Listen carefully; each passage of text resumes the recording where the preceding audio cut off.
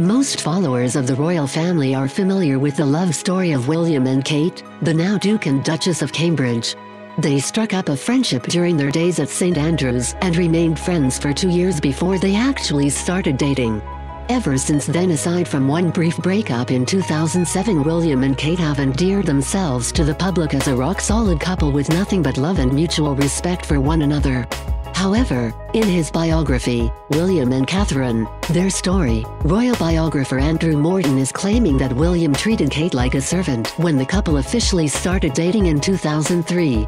William could be an overwhelming presence at times, Morton says in the book, elaborating, Kate felt taken for granted, treated like a servant rather than a girlfriend.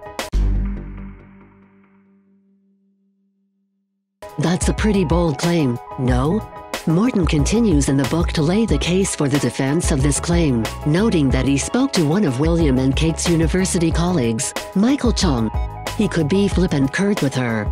She didn't like it when he ignored her and got into conversation with someone as though she wasn't there.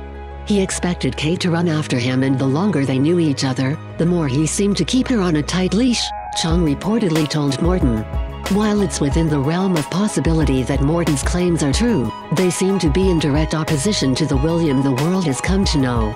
Not to mention, Kate doesn't exactly strike us as the type to let a man treat her like a servant or to hold her tongue if he were to treat her disrespectfully. And hey, thanks to previous interviews, we know for a fact that Will was the one catering to Kate.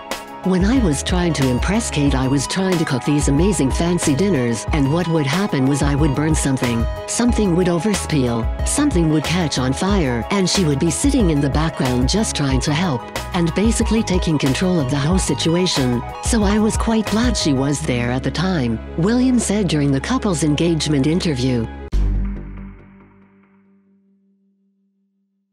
As for Kate, after announcing their engagement in 2010, she gushed of her royal beau. You know, over the years William has looked after me, he's treated me very well as the loving boyfriend he is. He is very supportive of me through the good times and through the bad times.